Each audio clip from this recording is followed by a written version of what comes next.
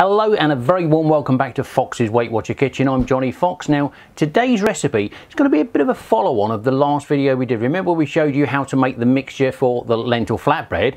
Going to be using the same again today, but we're going to show you various ways that you can adapt this recipe. So in case you didn't watch the first video, we're using red lentils, 1 cup. Water, we're using 2 cups. That's the volume you're going to use, so it's 2 parts water, 1 part lentil. For this one, I've left it to soak overnight, which I do with all my lentil recipes when I'm making these mixtures up. But because we're going to turn this one into a pancake mix, lentils within themselves have got that earthy kind of taste, so we want to really get rid of that earthy taste. So how do we do it? You can try things like your vanilla essence, put your spoonful of that in there as well, or you can do what I do. I get a lot of juices. It's a company called the Skinny Food Company, and the one I'm doing today is going to be the chocolate orange. As you can see, there's quite a large range here. They go things like toffee apple, your butterscotch ones, you got your honey ones, maple syrup you can see is almost done as well. We've got the salted caramel, and we've even got white chocolate, which I haven't tried in the pancake, but today is going to be the chocolate orange. I'll leave a link underneath, so if you want to click on the Skinny Food Company, have a look at some of the products, you can try those as well. So what we need to do, we've got a lot more water than what we need at the moment if we're going to add some juice to it. So all we're going to do is just tip a little bit of this water away, because we don't need it to be too wet. Keep that to one side, and then we're going to replace that juice or the water with some Skinny Food juice. As you can see, a good portion of that in there, and we're going to do exactly the same as what we did when we was making our lentil flatbreads. Put it into the blender, get the lid on the top, and blitz. Okay, so that's all the blitzing done, all the noise is done. Thanks for the speeding up and technology. Take away the lid, always remove the blade, and then we get ourselves prepared, ready for some cooking. So, back out with a little handy dandy stove. 1 ladleful is all you're going to need. I'm going to be using, get my tissue ready as well, a little bit of olive oil spray. I just tend to spray the bottom of the pan. We don't want it too much oil in there, because if you're with Weight Watchers and you're with one of these weight loss programs, what you don't want to do is be putting too much in. So all I'm doing is basically sealing the pan with a little bit of oil, not too much, and then I'm going to take just shy of a ladleful of this liquid. Pop that into the pan. Cool, the smell of that already is so nice, because you remember them orange or chocolate orange balls that you used to get, you know, the round ones, you tap it, unwrap it and eat it. This taste is pretty much the same as that. So we're just going to sear this into the pan, roll it round so you get almost the right pancake shape. Heat wise, I've got this on roughly a medium heat, and it takes approximately 2 to 2.5 minutes to get the first side done. Remember on the last video when I showed you, you can go wrong with these and try to turn them too early, because it's a very wet mixture. It's not your typical flour, eggs and water, so you're not making a standard pancake mix. It does take slightly longer to make the water evaporate. Always look for this to start bubbling up on the top. When it starts raising, you know you're almost there. Don't be impatient and be tempted to turn it over too quick, because that is where it's going to go wrong. It will fall to pieces if you do that. You have to wait, be very patient. You can see already you've got these bubbles starting to appear on the top. That is the first stage you're waiting for, but all you've got to do is be patient and wait a couple of minutes, and we'll come straight back and I'll show you how we flip these over. Back in a sec.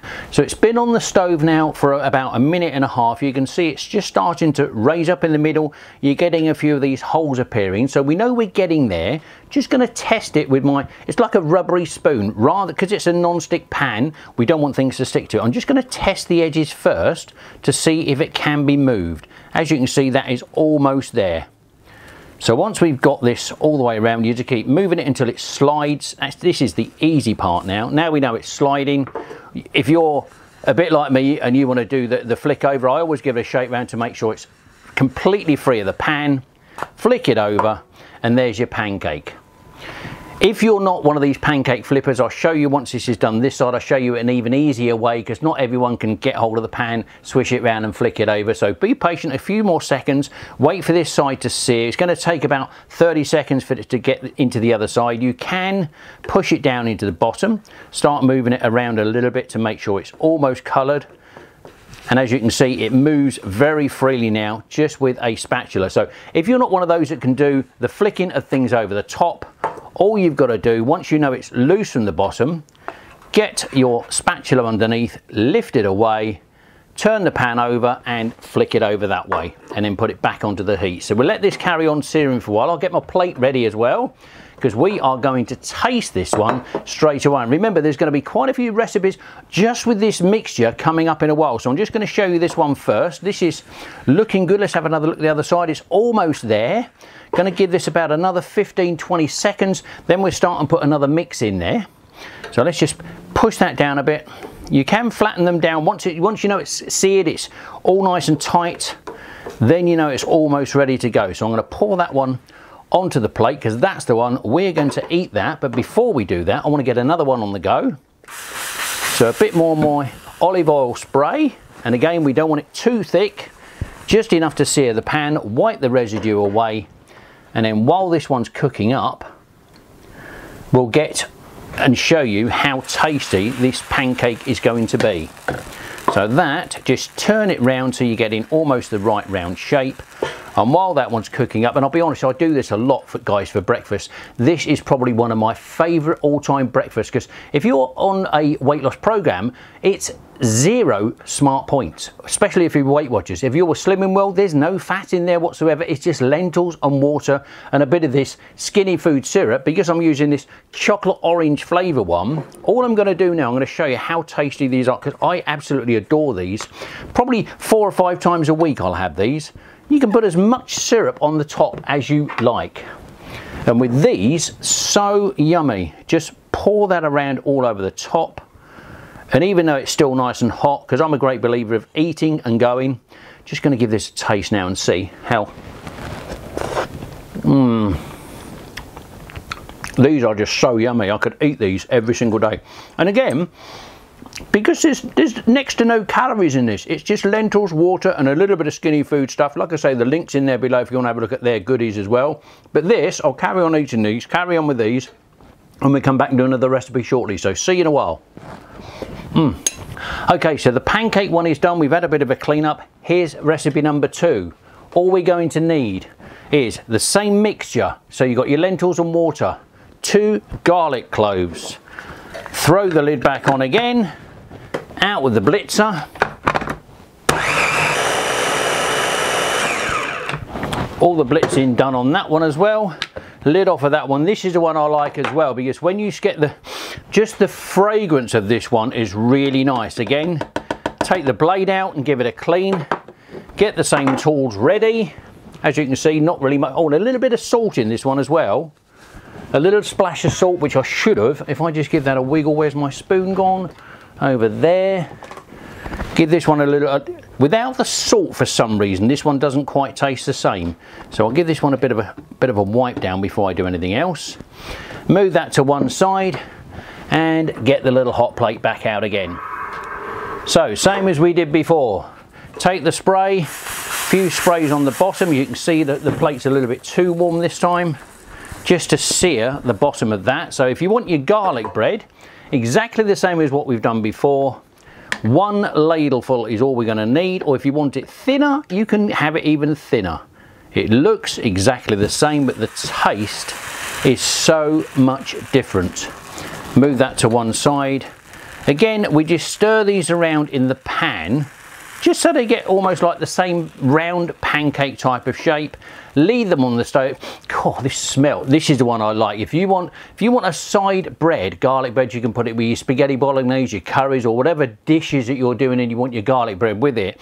This is a really good substitute for it. Instead of getting the tubes with the garlic butter inside, which is absolutely loaded with weight content, it puts it all on the belly. If you're a woman, it all goes on the hip and the backside. We know what we're talking about with the weight loss program. With this one, the fragrance of this is so nice, and the taste of it is really adorable to use as a little side dish to go with the main course dishes. So again, we'll just watch this one, leave it on the stove for about 2 minutes, exactly the same as we've done with the lentil flatbread. flatbreads, same as we're doing with the pancakes, exactly the same process. Let's just wait for this one to come. We'll flick this one over, show you this one, and then we move on to the next recipe, which is going to be even more interesting as well. So again, back in a second. Okay, so that's been on the stove for a good couple of minutes now. We're just going to test this one.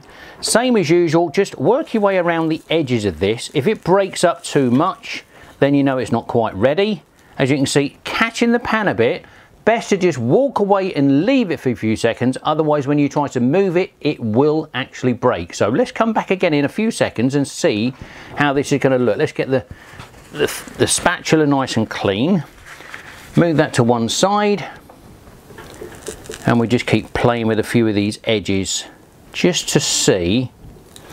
Because one thing you remember on the lentil flatbread one that I did, the video predating this one, we actually broke one of these up. Again, I think it's because we're in video mode, we're waiting, the time seems to go a lot quicker when you're videoing things. They usually take about 2 to 2.5 minutes for the first side, and the easy way to describe it, they do raise up, you do get a few dots appearing in them as well, but I would say when the top looks like it's almost dry on the top, then you know you can start playing with it. And that did have a little bit of a shine on it. As you can see, it's starting to come away now, getting nice and loose. It's still breaking up a little bit on the edges, so not a very good descriptive one on this one, but there you go, it's just starting to move, but I think it's still a little bit underdone. So we're going to leave that there for a few more seconds. And again, if you're not one of these people that can do the turning around and flick it over, you know the trick already. I've shown you this before with a spatula. Take the spatula, move it all out to one side, flick it over, move that away from the hot plate, and then tuck him back on. It's that simple. Let's have a bit of a clean up while we're there. Just went to get my little cloth over by the sink, and then we can see how this one's going to come out. The smell of this one, because it's garlic bread, again, if you want it stronger, put more garlic in it. It depends on how strong you like your garlic bread. But remember, when you're talking about trying to lose weight, it's trying to find that substitute, but you want it to taste lovely at the same time. You don't want something that's going to be, oh, I can lose weight on it, but it doesn't really taste that nice.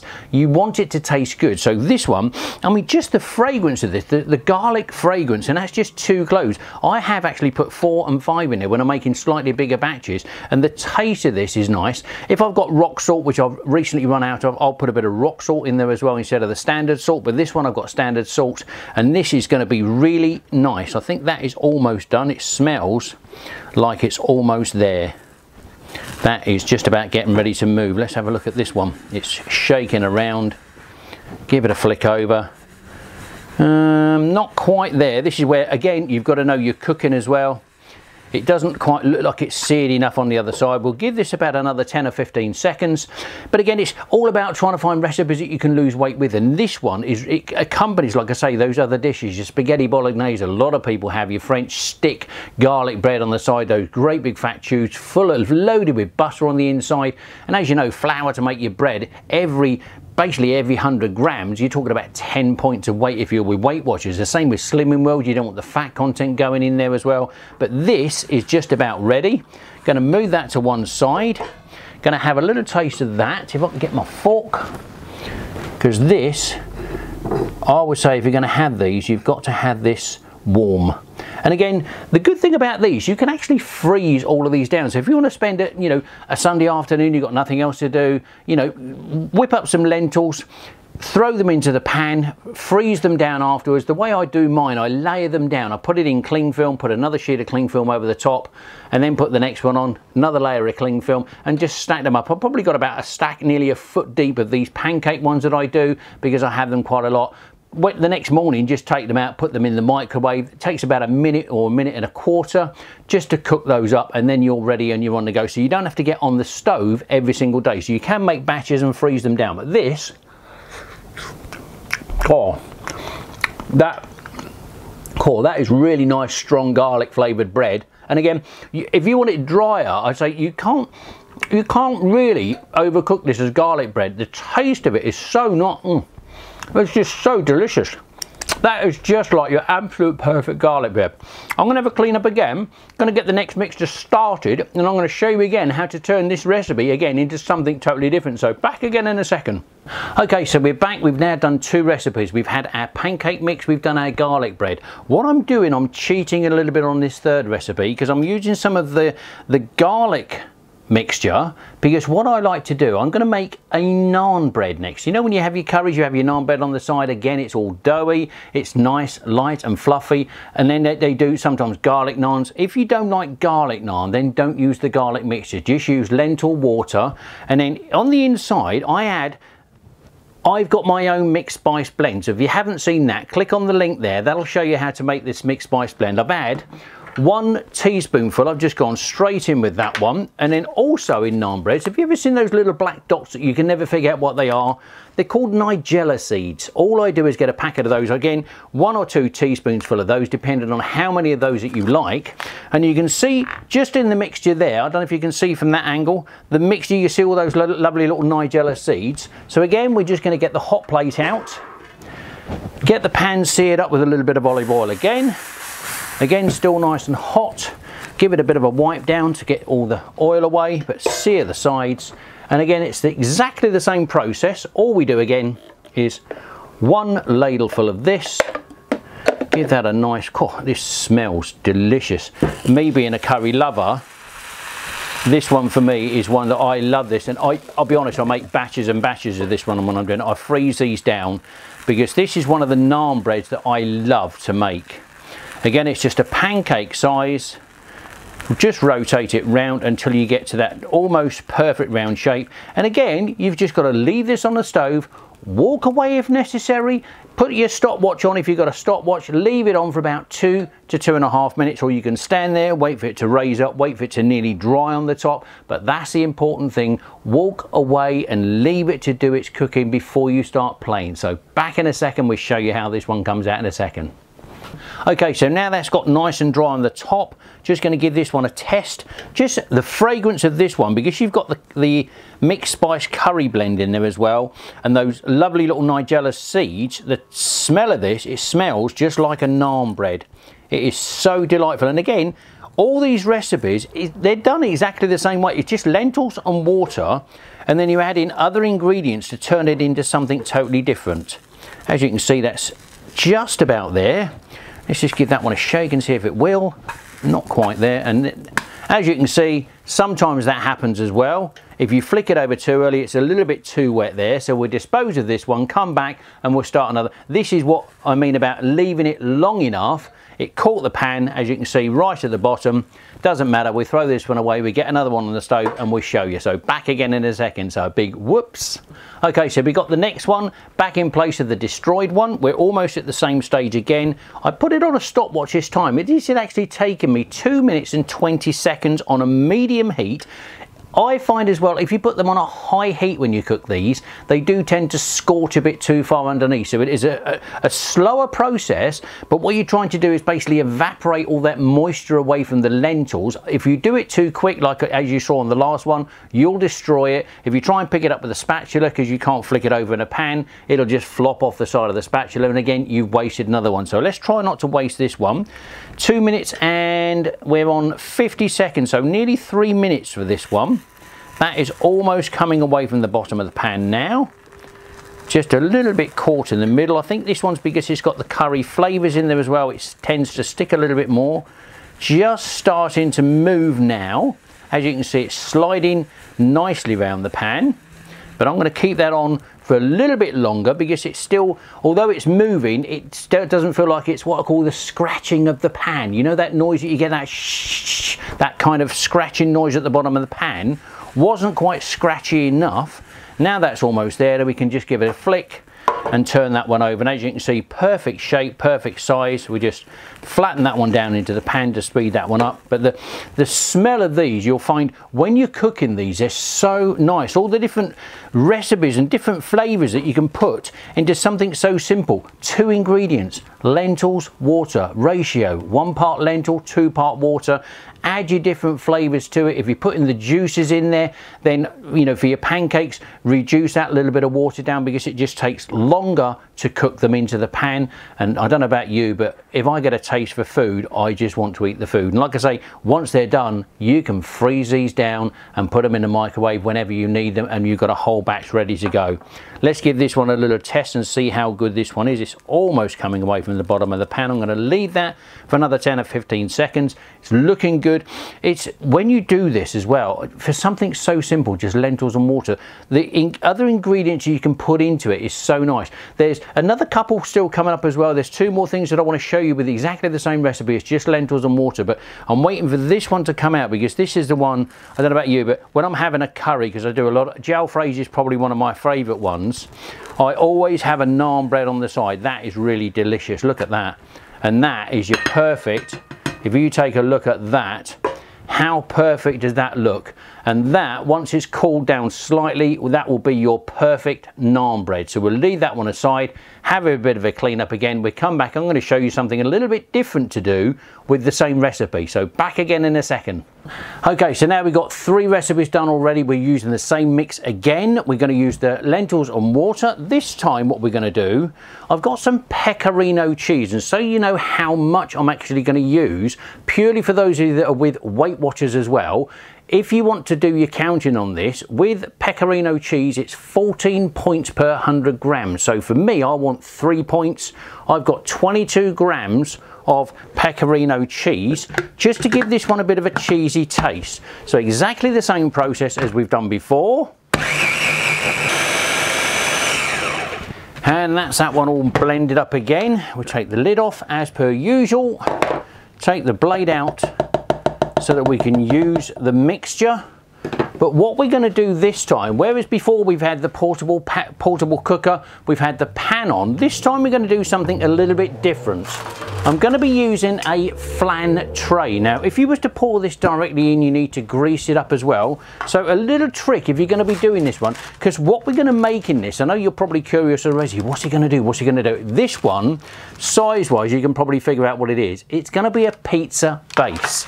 Now, you're going to need some parchment paper. The reason I do this, it does get quite sticky. Sometimes it doesn't cook enough underneath. I've tried this different ways. I've tried it directly in the pan. I used to use this other kind of pan, the large ones. I used to use those before and just let it all set and then get a round tray, the back end of one of these, cut it around the outside, and all the bits I could just eat as little nibbles. But having moved on a bit further, I'm now just going to put parchment paper in this. And I know you're thinking, how am I going to get this round? Well, for those of you that have never tried this before, and I've seen a lot of people, and people have said, how do you get that round shape? Parchment paper is probably the easiest thing to cut circular. Fold it in half one way, fold it in half the other way, and then turn it into a diamond, and then turn it into a diamond again. So you end up with this small little package. Turn the item over, the round shape thing that you need. Take a pair of scissors, that's all you're going to need for this. Line it up to the middle. Now, if you wanted this to fit within, then you would cut it right to the edge of the base. Because for this one, I want a bit of an upstand to accommodate for the excess liquid going up the sides and not stick as well. I'm just going to cut this slightly wider. So if I go wider on the side, we can discard that last piece, and now you'll see we've got a perfect circular piece of parchment paper. When we put it inside though, as we can see, it's a little bit too much on the big side. You can see from the inside it's a little bit too big. So all we do is roughly line up where we want to go and crease it to the inside. A little bit too big that way, so let's recrease again. And this part is just about holding it still in the middle, and all we're doing is creasing the inside so we get the shape, but it's not going to stay. Some people say you haven't got to cut them. I still get the scissors just so that it will do properly, and just do about 4 or 5 little cuts on the edges. So then when you've got that upstand, when you put that inside, the upstands stay absolutely perfect. So recrease again, stick it in the bottom, and then all we're going to do with the liquid is pour it. And we know when we're almost done, because as you can see it's starting to swell out from the bottom already. Once it almost gets to the point when it's touching the sides, that's when we know we've got enough. And that is probably going to be just about enough, and that will leave me a bit more mixture. So if I put that to one side, what I'm going to do is 2 recipes in one here. I'm going to use the same mixture and just tip this straight onto a non-stick pan. And you're probably thinking, why?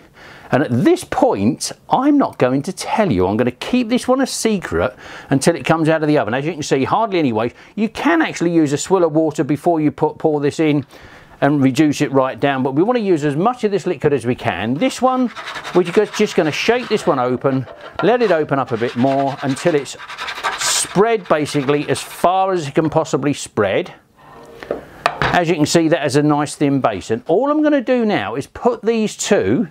We've got the pizza base in there. As you can see, it's a nice shape that will eventually settle itself down once it's in the oven, and we've got a really thin one here. So in the oven, I'm going to bake these for about 25 minutes. If it's an electric oven, I put mine on 180. That's in centigrade. I'm not too sure what it is in Fahrenheit. Gas mark, usually about gas mark 5.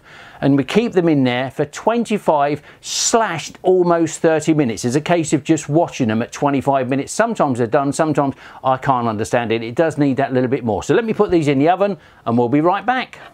Right, now that these are out of the oven, I've left them to cool down for about 5 minutes so it's not too hot to touch. As you can see, there's your pizza base. It's still within the parchment paper, and as you can see, it comes away. Nice clean tray, slightly moist underneath. And then if we just pop this on the plate, removing all of the paper, this is the good bit. As you can see, we've now got an absolutely beautiful pizza base.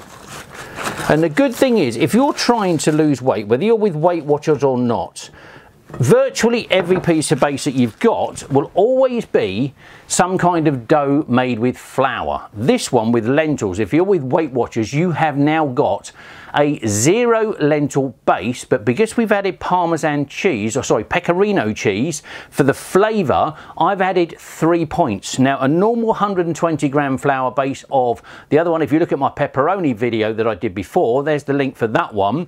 It shows you the base using 120 grams of flour, which equals 12 points. This one is even lower because it's only 3 points. Once you do this one, I always bake mine with the hard part to the bottom when I'm doing it, and then I dress the top. That's the pizza base. Let's move that to one side. Remember the leftovers that we had, we put it onto this tray and we just bake this in the same oven. I'll put this on the bottom. As you can see, it's loose already because it's a non-stick pan, but listen to this. Let's snap a... It's almost like a crisp, and taste-wise,